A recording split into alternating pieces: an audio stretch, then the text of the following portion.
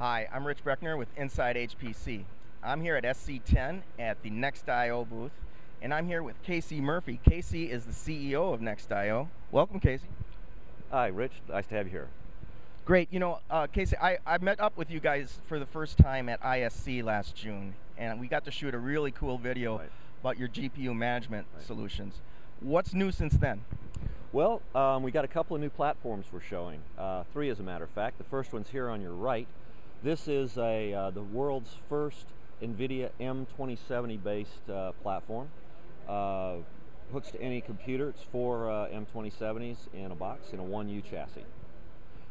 This can also take M2050s, so essentially you get two for one, two products out of one. The other platform we have is here behind me. This is probably the world's densest GPU offering. It's targeted more at the enterprise data center. We also made an announcement around these products that the channels of distribution, which have essentially been in place, are still there for both products, and so these are available worldwide, and we're ready to go. Well, great. You know, this box looks familiar. I mean, didn't Nvidia come out with this then and give it to you guys to sell and build? How did that work? You're very observant, Rich. Yeah, so Nvidia used to offer this in what they called their Tesla platform. We partner with Nvidia. They've passed that business over to us, so we now support the 1U form factor that you used to get from Nvidia. We call this designed by Nvidia, sold by NextIO. Okay. Well, let's talk a little bit about virtualization, because when I think of virtualization, I think of companies like VMware, and I think the HPC community, that they read about it, but they might not have much exposure. How does I/O virtualization work in that context? That's a great question. I hear virtualization all the time, and everybody uses it different ways, so it's confusing. VMware is a very good example of virtualization. They sort of pioneered this by taking the concept of using unused hardware on the processor side and being able to present that unused hardware, spare cycles, as a new server. And they've obviously been very successful at that. We do essentially the same thing on the other side of the chipset.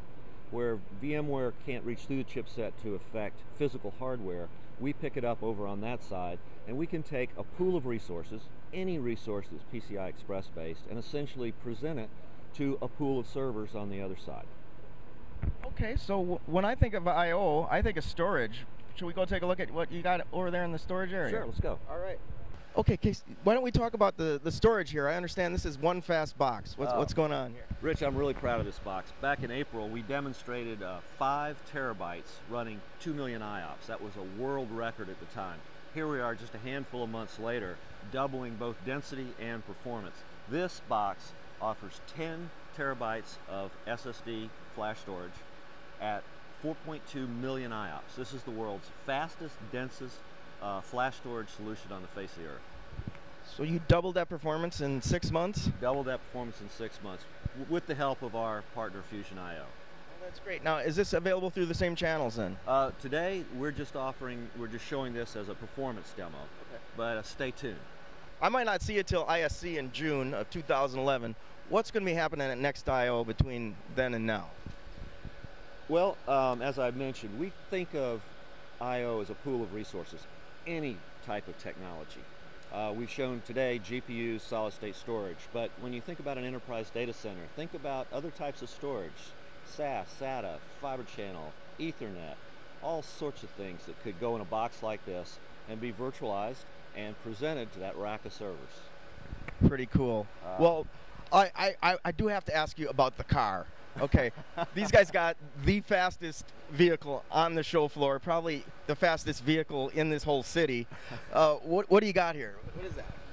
Well, this is a friend of NextIO who happens to be a famous race car driver. He's kind of a neighbor to us in our home base in Austin, and he was kind enough to bring his toy along. And as you said, if we're talking about fast, he was the best logo we could find to say fast.